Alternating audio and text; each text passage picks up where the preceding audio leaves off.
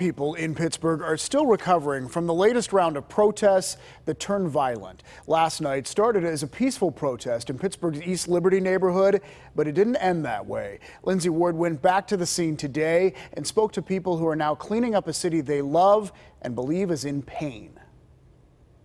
This is the area where the peaceful protest ended last night in the corner of Center and Penn Avenues.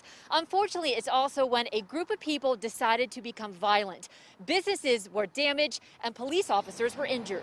I think a lot of people are just taking advantage of the situation. The front windows of some businesses like Dollar Bank are now boarded up in East Liberty.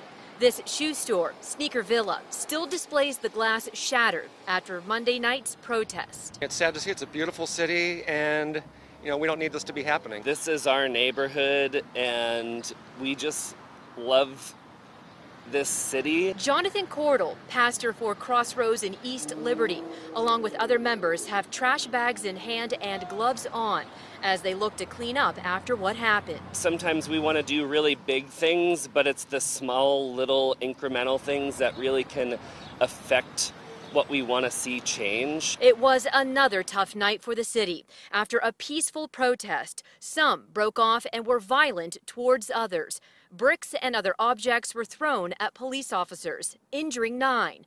20 people, including 4 from out of state, were arrested. I think there's just a lot of pain and a lot of hurt.